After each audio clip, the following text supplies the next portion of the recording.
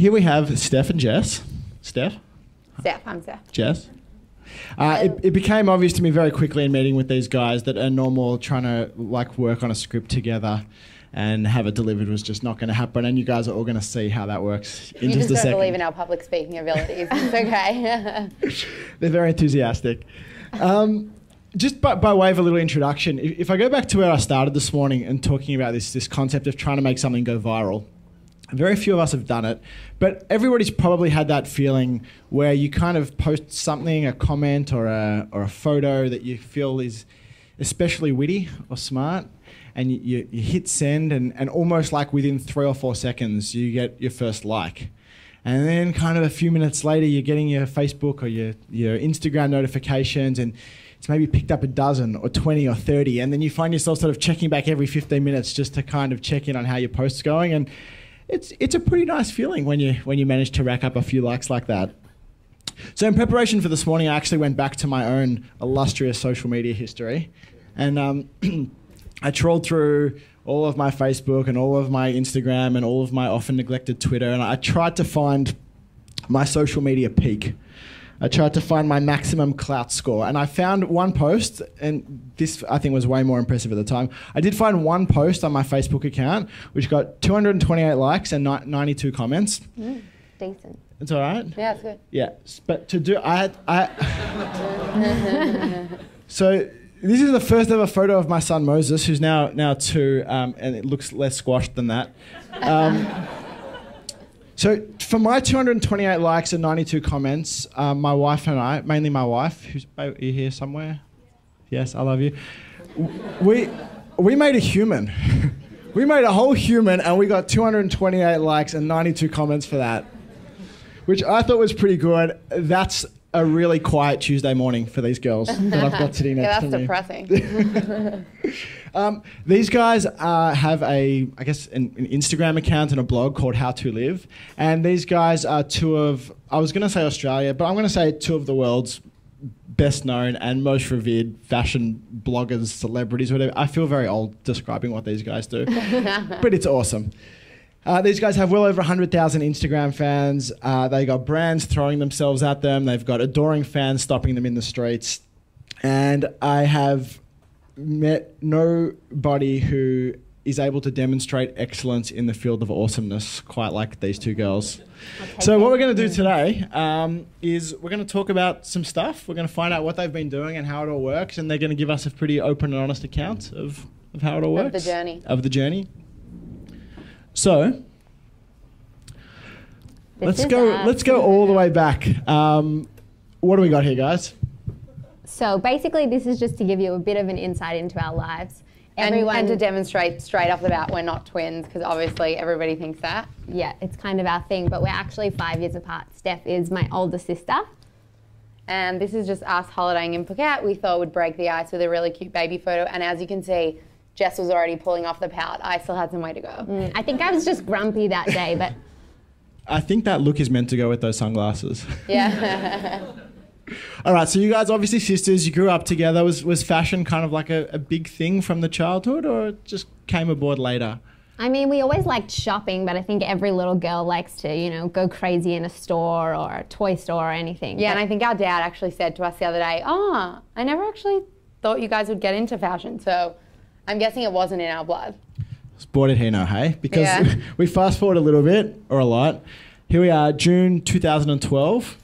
Yes. What do we got? So this is actually our first blog photo. It was taken on an iPhone by Stephanie's boyfriend, who is a fantastic photographer. As you can tell. But so our blog concept kind of came about when I was moving to Paris for 6 months to go and study French.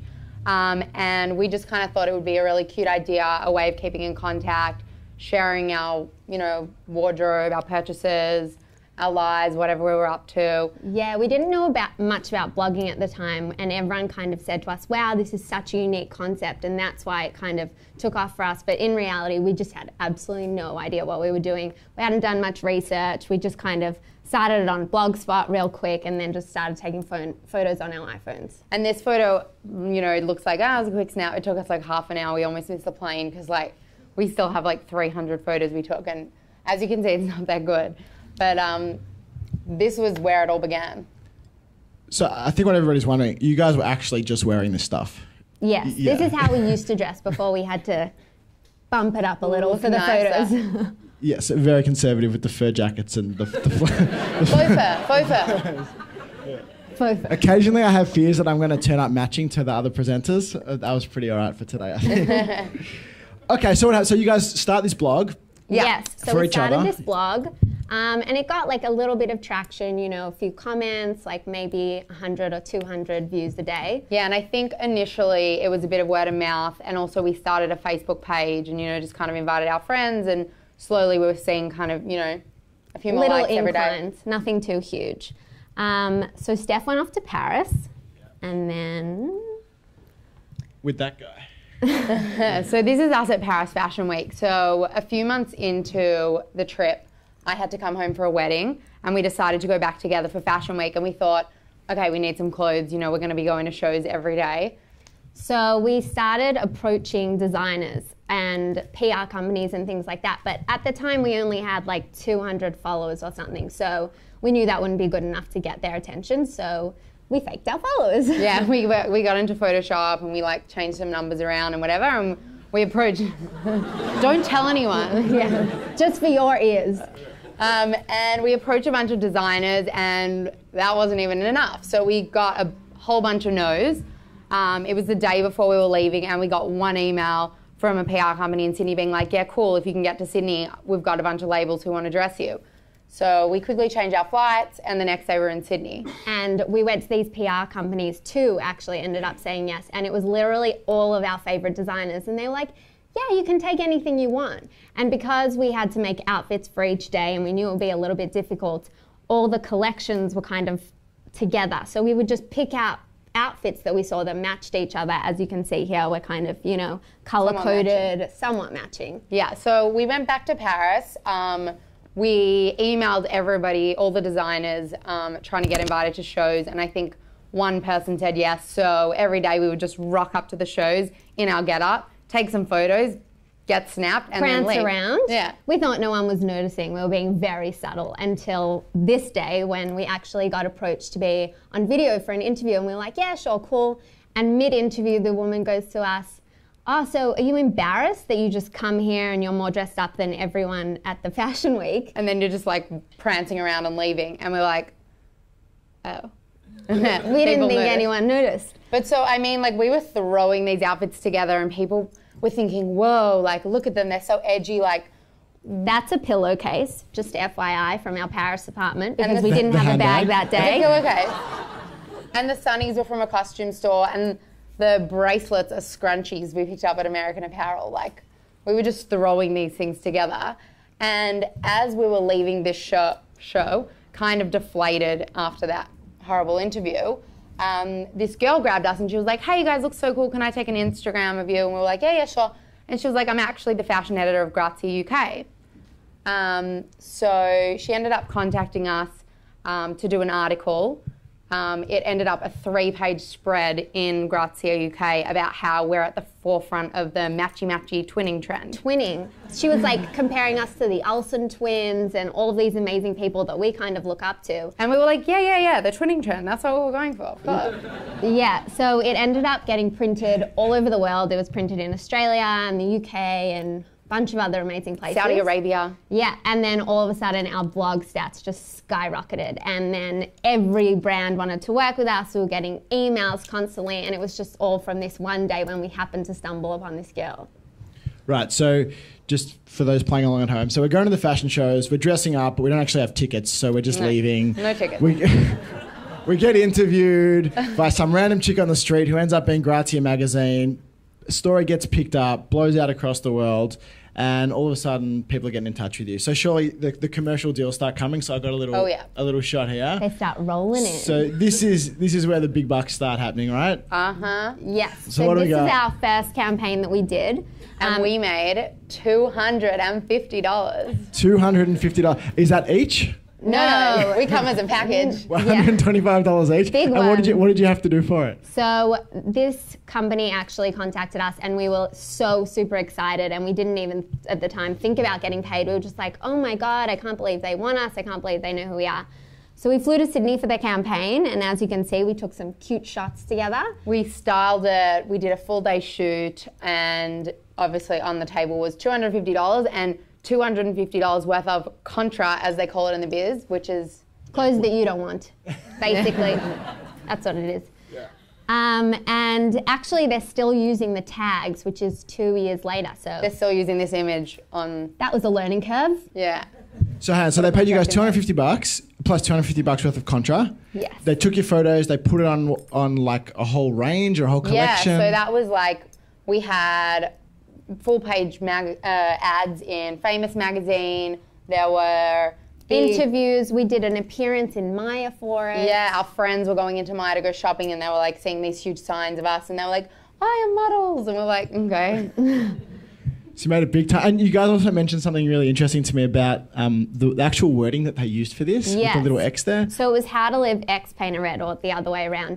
And basically what that kind of tells people is that it was a design collaboration. That's what everybody assumes. And so people still today, my friend sold a piece the other day in her store, and she was like, oh, I sold your design. And I was like, no, I had nothing to do with it. I just modeled for them for a day. So that was, a bit strange for us. But then, I mean, from there, we went on to work with some pretty incredible brands and actually get paid a little more than $250 in some clothes. And I mean, we've worked with Windsor Smith. We did a shoe collaboration. I'm She's actually wearing them. some. You can't Are they still available if people want to? No, they aren't. I think they're a collector's item now. Collectors on eBay, maybe. perhaps. All right, look out. We've worked with Mimco. We've worked with Nasty Gal and Michael Kors in the US. We do some cool stuff now. And you guys have gotten a little bit less green as far as how we go about negotiating these contracts and stuff? Yes. So now we have a manager. Hey. It's very legit, and Yeah. luckily my boyfriend's a lawyer, so like the contracts are good now. The same. This might be the same boyfriend that was the bad photographer? Yes. Oh, okay. Well, Bad that's at all taking right. photos, good at drawing up contracts. We'll keep him around. That's good. Probably better than the other way around. Yeah. So at this point, you guys are like on posters in Maya, and it must be cool that your friends are seeing you and stuff out there. Yeah. So But like, what about people? Like, did you get stopped in the street? Like, you had little girls running I up to you? actually was on my own at a cafe in Sydney, and had a girl come up to me and she was like, Steph? And I was like, yeah. And she was like, hi. And I was like, like, do we know each other? And she was like, I follow your blog. And I was like, oh my God. And she was like, can I have a photo with you? And I was like, can I have a photo with you? So we have a photo on Instagram. I don't think we managed to find it. But Yeah, no, we couldn't track it down. But That's our yes, first so fan. now we get approached by people on the street, which is fun, and our followers are always the best dressed, which we love, so we can always pick them out from a crowd. So what are the hot spots for your fans? Where do you know you're going to go out and you've got to... Yochi. Really? Yochi on Carlisle Street. They're all Yes, there. Young you can't go fashionistas. there anymore. It's a Not in your it's a tracksuit. Fashion hotspot. Okay, so next up, I mean, we're talking about these commercial deals you guys were doing. What do we got here? Yes, so Westfield is Southland. We've been working with them, and we recently did a nail art workshop with them. And when we work with brands, we really like to do ongoing work with them. You know, there's no point in doing a one-off Instagram post. They don't really receive anything. It looks kind of fake from our end, and nobody wins. So it was cool to do it with Westfield because they really understood that concept. So we work with them over all of our channels over a longer period of time. We did an Instagram takeover. I think we're an article for their newsletter, and then we did this nail art workshop, and we're still working with them. And yeah, they were definitely one of the best companies we've worked with. So when did this go down? I'm just trying to... So log the this time. was October last year. Okay. So this was quite recently. Cool. So at the time that you guys got interesting for Westfield, what are we talking about? Fans or readership, or if we had to throw some numbers out there. At this point, I think we were on close to 100,000 Yeah. Instagram followers. Something like that. Blog stats fail me. That's all right. So getting close to 100,000, that must have been pretty cool. Yeah. Do you guys remember where you were when you kind of saw it Oh, of course tick we over? do. Yeah, we it's actually like have a video. Yeah, 99,999. given it to you. We have a video. Can It would have been recreate embarrassing. No? Can you just Can we describe recreate it? it? It was just like a lot of woos. Yeah, it was a lot of like Woo. arms in the air. We were actually at Sydney Fashion Week last year. So that was a big moment for us. And was it like actually as awesome as you thought it was going to be, or was it kind of like New Well, Year's I Eve, where it's think I like 3, remember- 2, 1? Well, cool. just before we were like watching, and we knew it was going to happen. We were sitting next to this girl at Fashion Week, And she goes, oh, cute, you have 100,000 followers. And we're like, what? We didn't realize it ticked over. And she was sitting there with her 400,000 followers. And we're like, and she was that girl that did the eyebrow dance, you know, dun, dun, dun, dun, dun, dun, dun. Do you guys remember that? Viral, very big. She obviously got a lot of followers. Cool. 300,000 to go for you guys. Yeah, exactly. There's a lot of what the photos. If I went through the feed, this one I loved. Can you tell us what is going on here? So this is us at Japan Fashion Week last year in October. We actually thought that Japan would be absolutely crazy. You know, the fashion would be like nowhere else. So we rocked up like this. We were worried about blending in. Yeah. So we did the opposite. And turns out people in Japan are like quite conservative in the way they dress. So, you know, as you can see, we kind of like stuck out a little bit amongst the fashion crowd. But then we found our people, and now we're actually heading back to Japan for Fashion Week in a couple of weeks. And we've been doing some work with L Girl Japan over there, so that's cool. And so we kind of like to mix things up. You know, we've got our daily blog photos and all that. But so this was actually something we came up with called the Together Project, where we decided that everywhere we traveled to, we would team up with a thoughtful designer, so like ethical or sustainable. I think these were made by the designers' mums, they told us. Yeah, they were Disney. The dress. The getup, Yep. yes. Dresses, yeah. Cool. And we thought we'd team up with a designer and an Instagram photographer and a cool spot and take a photo. And as you can imagine, that's kind of complicated. This one turned out very well, though. It was actually in Shibuya Crossing, so it was very cool. It was like when the lights went green, we quickly ran in, took some photos, and then... Yeah, but this was actually, the Together Project was something that has totally failed for us, which is interesting because, you know, Instagram wasn't ever something we set out to have a lot of followers on. And, you know, the second you try really hard and you're like, okay, this is going to be awesome and we've thought up this amazing concept, totally failed. I think we get 7 likes on these photos on Tumblr. And maybe you need more of this kind of Japanese Jiminy Cricket guy that's just on the side. We'll keep that in mind for our next trip. Yeah. So fashion shows is still a regular thing you guys get to? So we've been to some amazing fashion weeks. We were in Japan, as I said, last year. And we were in New York, I think the year before that. Yeah, we have a funny story from New York. We got invited to a bunch of shows in New York this time, yay. But we did... They sent you tickets? Like actual tickets. Cool. Yes. But so we actually had an extra outfit that we didn't have a show to go to. So we were like, oh, it was our last day in New York. We really wanted to go. What can we do? Let's counterfeit some tickets. So we had our old tickets. This is a recurring theme through this presentation. Let's fake it till you make it here, you know. Is that your real hair? Both of you? No, actually. Yes. So we had tickets that were online from previous shows that we had gone to. So we kind of just did a quick Google, found out what shows were on that day, got on the Photoshop, fixed the tickets. But we weren't actually trying to go to the show. We just wanted to be able to get into the building where Fashion Week was. You know, we're not like total crazies. Exactly. So we walk in, they let us in with the fake tickets, and then we're like, sweet, now we're in the building, let's go to a show. So we ended up going to the concierge, and they were like, oh, I can't find it. And we were like, yeah. And we've got tickets. These are our tickets. And they were like, okay, whatever, just go on through, gave us seats. We accidentally snuck backstage at one point just because we went the wrong way. Yeah, sure. Yeah. Whoops. Accidentally. It was a good result. Yeah. I imagine concierges are much more accommodating when you're two beautiful young girls. I don't think I would have got in. Yeah, well, it's like who dressed up that much to actually not go to the show? So, like, clearly we're invited. Yeah, must be. All right. So let's talk about some of the things that are going kind of wild for you guys. What do we got here? Talk us through it. So these are our 3 most liked photos on Instagram. And Instagram's a bit funny for us because sometimes we'll try really hard to make a perfect photo and we'll think it's amazing and we'll post it and it'll get 1,000 likes and it'll just fall completely flat. And these... Wait, do you say you'll get 1,000 likes? Flat, yeah. So that's so depressing. Only 1,000. But so these 3 photos are photos we literally, like 2-second photos, you know, a lollicup at the movies type thing. That's somebody's cute little puppy. Yeah, and these are our 3 most liked photos. So I don't know, that's pretty funny. Is there any story behind the one on the left?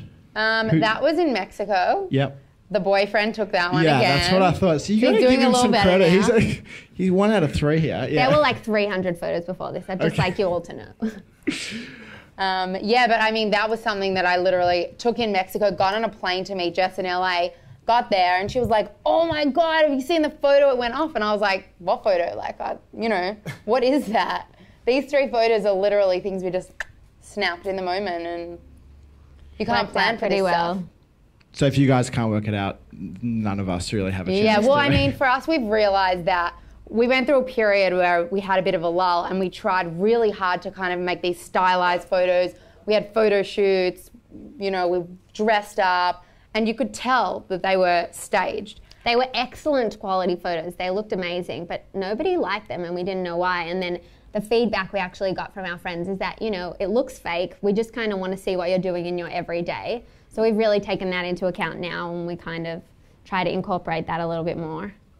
Cool. So by this point, sort of the steam train's definitely running and things are going pretty well.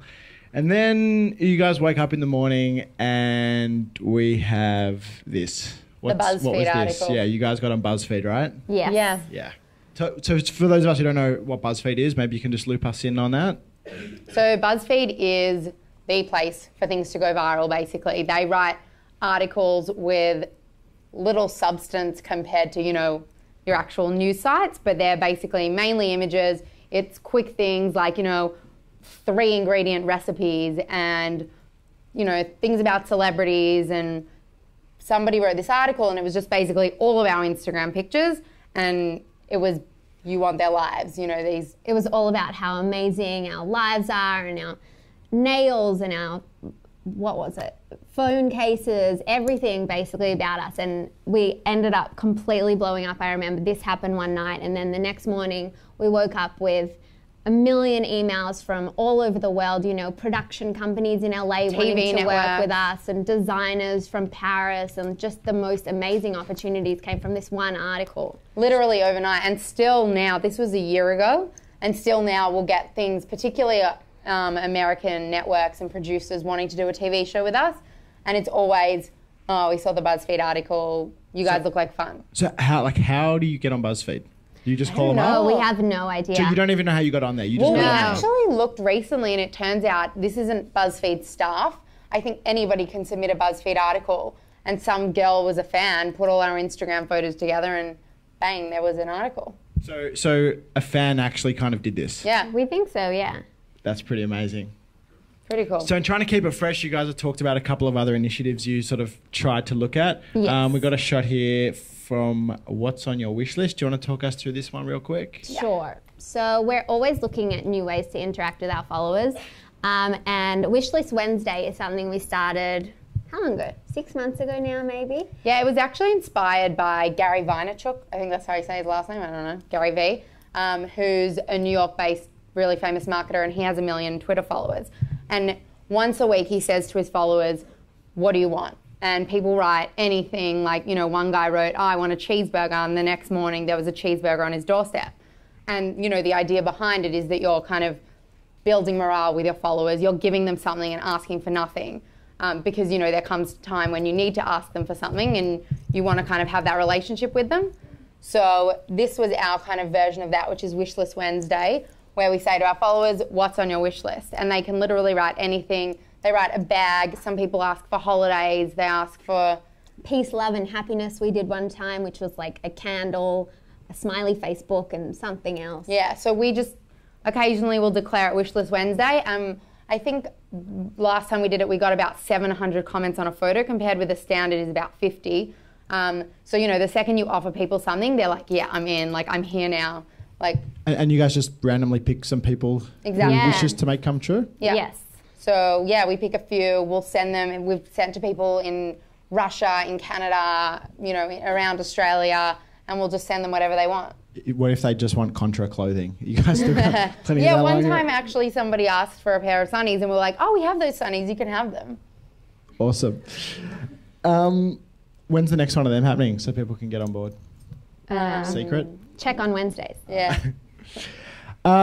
So it seems like things just keep getting bigger and bigger, right? So we've got this blog, and then we're getting Grazia, Instagram's blowing up, commercial deals coming in, we end up on BuzzFeed, and then you guys send me this photo. It's like, 2 weeks ago? 3 weeks ago? Yes. So this is from our trip most recently when we were in LA.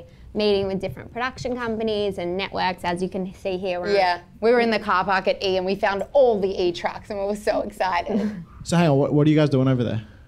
Like what? How did that happen? Can we talk about it? No, well, yeah. So we're meeting with networks and production companies. I mean, you know, the US is a huge place, and it's just kind of about getting yourself out there and talking about opportunities and seeing where they think you'll fit in. We've talked about doing red carpet coverage or competing on like a competition type show, but I mean, we'll see what comes of it.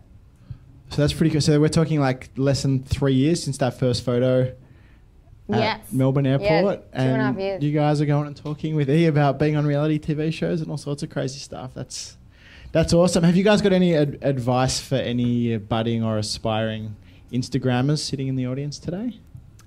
Sure.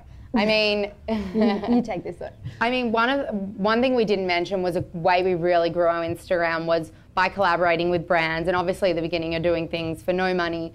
But it's, you know, what else you can get out of it, like brand building and follower building. So we would work with brands and they would tag us into things, or we'd be wearing brands and we'd just tag them into our posts. They would repost it and our following would grow that way. And I think that's the most common way, you know, fashion bloggers or food bloggers or anyone grows on Instagram is kind of like by sharing. Yeah, even brands and, you know, gifting. Like the other day I bought Steph a beach towel for her birthday, just like a round beach towel that I found on the internet. I thought it was cool. And then I checked on Instagram and they had like 160,000 followers, and it was because they'd been gifting all of these people, these influencers, and then, you know, they just skyrocket and everybody wants one. So you got to be generous to get stuff back, eh? Definitely. Well, and I think the other thing is about building a genuine relationship. Like we also work with our girls. We kind of tried to think what would our charity be if we had one ideal charity, and we couldn't come up with one. And we thought, our thing is that we want to encourage girls to give rather than, you know, picking one charity. You know, you teach them how to give and how to think beyond themselves, whether it's just like, you know, giving up their clothes, you know, giving them to the local Red Cross or anything. So, you know, our relationship with our followers goes well beyond just like the occasional Instagram post. Awesome. I reckon we've got time for maybe one or two questions. Does anybody here want to ask the girls something? Big opportunity. We got one question up the back. So the question was, is this your gig now? Is this kind of what you do? What point? Yeah. It was probably about 1.5 to 2 years into it, I think, that this became our full time. Yeah, Jess was working as a stylist before and I was working as an event manager. But at the moment, I mean, yeah, the blog is taking up a lot of our time. We're working on our own shoe line as well. So we're kind of like been going back and forth with China, and we're releasing our own line in a few months. But yeah, this has kind of brought about so many opportunities that we're lucky enough for this to be our full time. Awesome. One more? Cool. So the question was, how do you guys set out, how do you go about being different to what other people locally and internationally are doing? I think the biggest thing for us was that we didn't actually know what was out there initially, so that really gave us a strong advantage. But advice we always give to bloggers is kind of, you know, put your own spin on it. So, you know, there are so many blogs out there and there are so many people trying to stand out. And, you know, if you want to focus on something like fashion news, which is like every second blog out there, then you've got to put your own individual spin on it. Otherwise, no one's going to be looking at yours compared to everybody else's. Lucky you guys had sisters, right? How one lives probably wouldn't have worked. No. Well, awesome. I mean, we've also got the crazy thing going on. That helps, I would imagine. Please put your hands together to thank Jess and Stef from How to Live.